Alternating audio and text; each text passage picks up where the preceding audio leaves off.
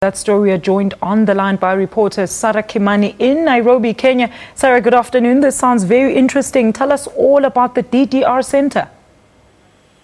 Well, the DDR Center, this will be the fourth one in Kismaayo. Remember, Kismaayo was a hotbed of the Shabab militant group and one of the vital ports for them because they used it for most of their finances. So there are a lot of defectors there. Most of them are either in prison or they're being sheltered by the Somali government or by the African Union troops. So what will happen is that it will have programs that they will be taught what that they can do, productive jobs that they can do, so that once they leave the DDR centers and they're reintegrated with their families, then they will be productive people in society. But they will also be taught stuff that will be able to speak to them against what they have learned from the Al-Shabaab militant group during the time that they have been training with them, during the time that they have been working with them in attacking the country, in attacking countries neighboring Somalia. So it's a comprehensive program. What we do not know in the syllabus is how long the program will take and how long it will take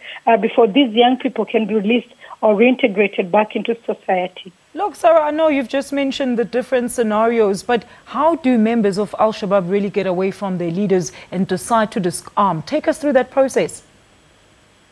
Well, what has happened is that as the African Union forces continue to gain ground inside Somalia and take more areas where Al-Shabaab was in charge, some are either arrested or some of them, even before the troops get there, they decide to abandon the activities and they decide to either surrender to the local authorities or to community groups which have been formed to deal with these issues, or they actually wait to be arrested. If they're not killed, and they're arrested by the AMISOM Union troops or the Somali National Army. And then those who are willing then say that they're willing to abandon what they have been doing and are willing to be part of the reintegration process and are willing to join society formally. For the longest time, they have to stay under protection because any defectors then face a lot of backlash, either from the Al-Shabaab militant group's leadership or those who are still in Al-Shabaab, or also from communities, most of them fearing that they could still be spies for the militant group. So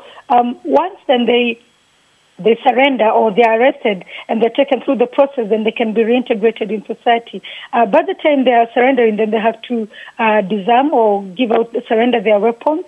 Or if they've been arrested, then their weapons are taken by force by the government. Look, Sarah, will the center just focus on Al-Shabaab militants or other militant members who just want to disarm?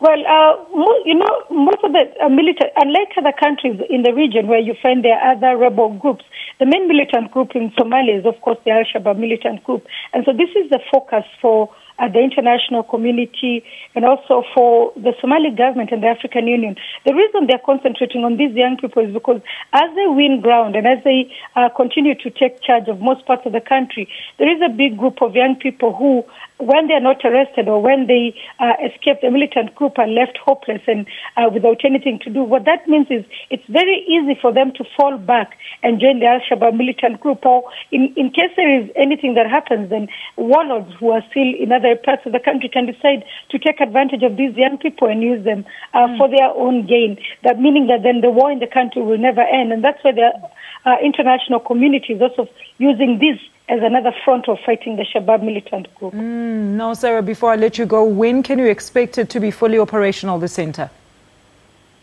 This particular one, they're saying the building you have seen in the pictures there is where they will be sheltered. So it's a matter of completing the renovations, stocking it, and having the recruits in. Most of them are actually being sheltered either by the Somali National Army or being sheltered by the African Union troops. So it's not like they're not people ready waiting to use it. So they're saying as soon as possible. They don't give a timeline. They're saying as soon as possible they will be able to start using it. Thanks for that. Those were interesting news from Sarah Kimani, who's live to us from Nairobi, Kenya.